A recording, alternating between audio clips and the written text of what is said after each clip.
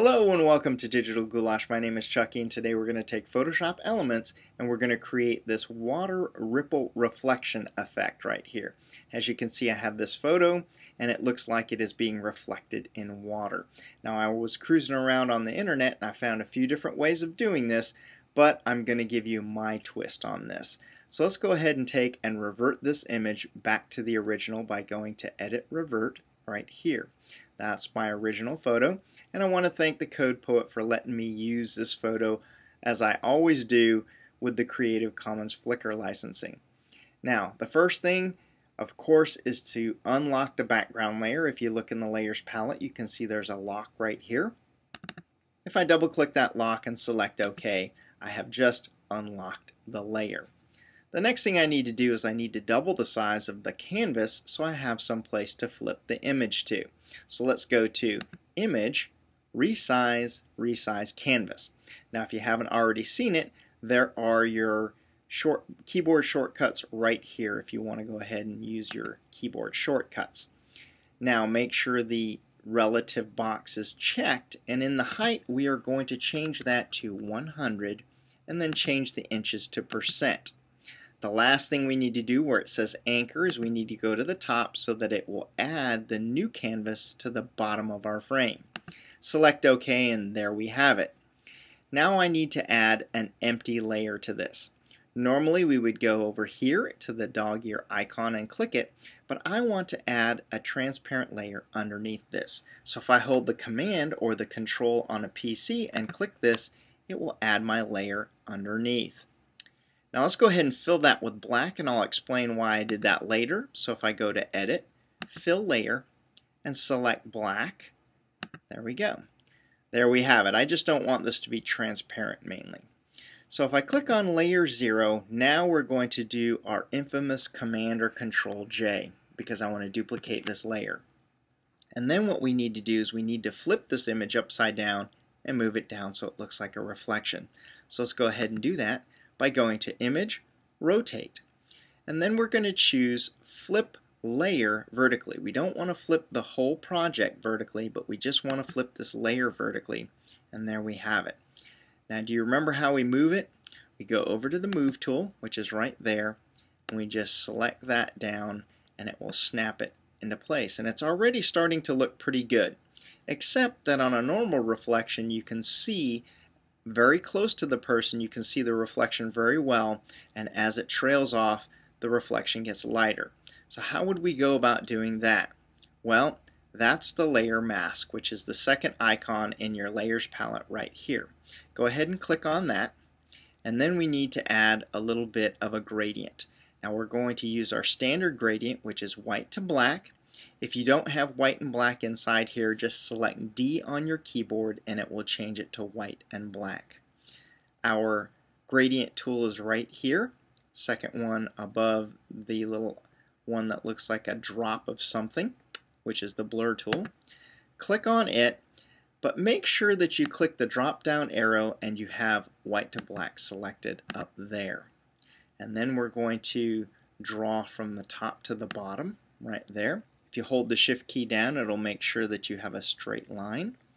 And then I'm going to let go. And as you can see, it's already starting to look really good. It's looking like there is a picture and there's a reflection. Now the problem is this looks like a glass tabletop right here. And so what we need to do is we need to add some lines to this. In order to do this, we're going to add a little bit of some filtering. So let's go ahead and add a new layer right here. Click on it, and it's going to create a new transparent layer above our photo. Then we're going to go and fill it with white this time. So there we go. Let's go ahead and fill this. This time we're going to fill it with white. Now don't worry if you're getting a little bit lost and I'm going a little bit too fast. You can rewatch this, and I will also put the description and the instructions in the description. Now we need to go to Filter, and we are going to go to Sketch, and then we are going to add a halftone pattern to this. So there we go.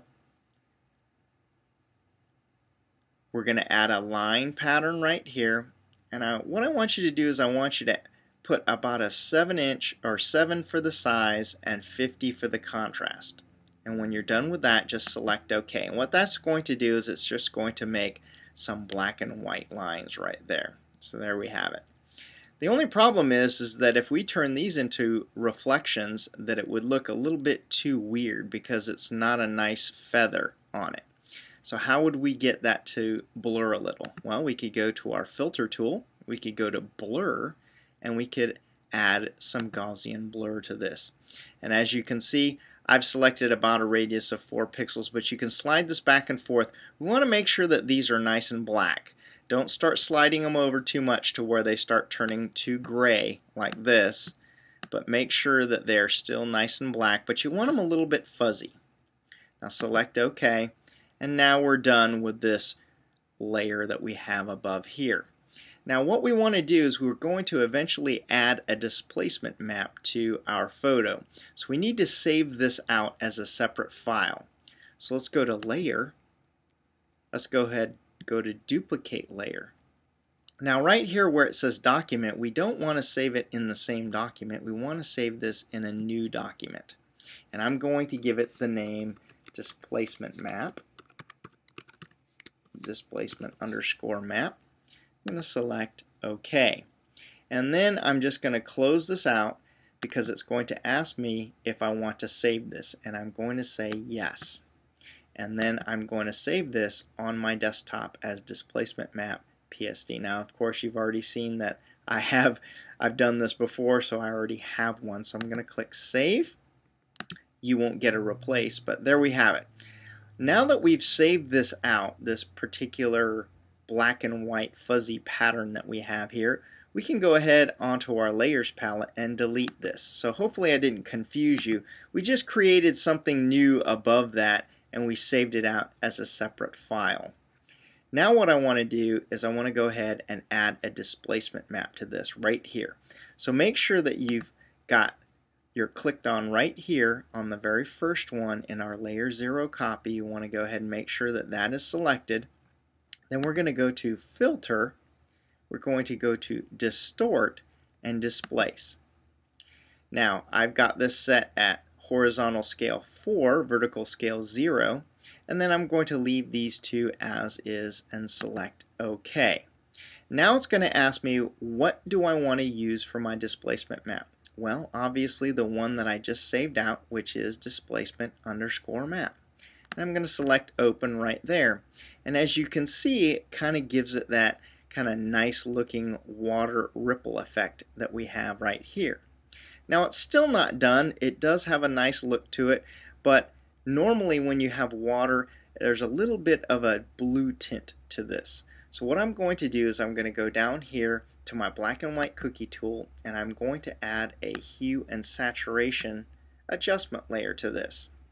I'm going to select Colorize, and then I'm going to swing this all the way over so that there is a nice blue hue to it, kind of like water. And when I have that and I've selected it, I'm going to go ahead and click this one right here, which is the very first one. This says this affects all layers below it or just the one layer below it. So watch what happens when I click that. As you can see, it only affects the very layer that's underneath and not all of the layers. Now this is a little bit too blue for me, so I'm going to go to my layers palette and I'm going to take this hue and saturation adjustment layer and I'm going to dial this down quite a bit until I get to something that's a little bit more palatable for me, and that's about 20%. So as you can see, it's starting to have that nice blue effect right there. And there we have it. Now we're done. So what I did is I unlocked my layer, I created additional canvas to it, I added a layer mask so that the upside down image would fade a little bit, and then I added a blue hue and saturation layer and then dialed down the opacity with it. This is Chucky from Digital Goulash. I hope you enjoyed that. Please subscribe if you haven't done so already. Tell your friends, send this link around to your friends so that they can try this as well. Cheers!